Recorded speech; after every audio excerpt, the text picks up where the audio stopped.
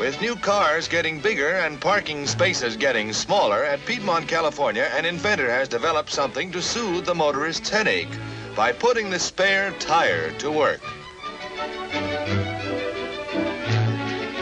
He calls this device the park car and says it can be installed on any model. Watch how it works. Taking power from the drive shaft, the spare tire swings the rear end into the clear. Then he just retracts the spare, backs into the street, and away we go.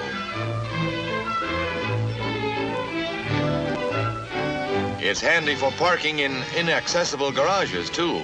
Here's a narrow driveway, but with the spare tire put to work, the car can turn a complete circle in its own radius, and parking is simple indeed.